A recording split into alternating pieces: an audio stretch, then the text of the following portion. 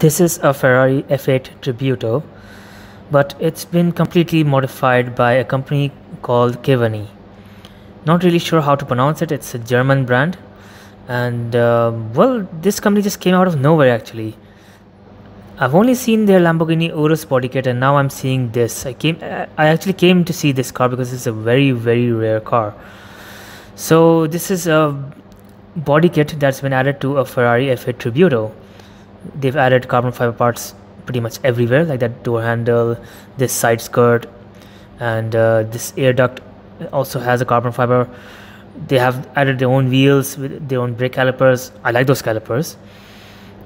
Even added this carbon fiber details to the rear spoiler, and in fact to the whole rear. Aside from that part of the taillights and around the taillights, that's all stock, but the rest, this all is all the carbon fiber you see, it's all by Keyvany, including the rear diffuser. And if you look at the exhaust pipes, even they have carbon fiber around them. So this type of detailing is pretty cool. That's their logo, Keyvany or Keyvany, I don't know how to pronounce it. That's their Ferrari engine, the V8 engine that makes around 720 horsepower in the stock F8.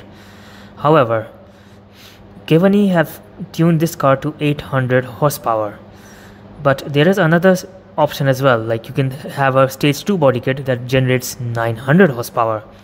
Now, because these cars can be modified in the customer's requirements, it's really impossible to say whether this is stage 1 or stage 2. So it could be the 900 horsepower one that you're looking at. Interior wise, they've only changed the logo on the steering wheel, so that's fine, but I would not have done that. I would have gone for the standard Ferrari logo. I would not have changed that. Aside from that, yeah, this car is okay.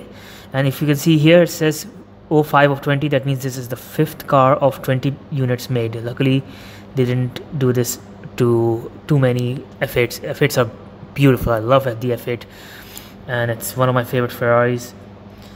So let me know in the comments what you think about this body kit.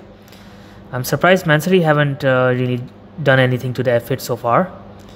So have a look at my channel. I'm sure you're going to love all the other videos I have.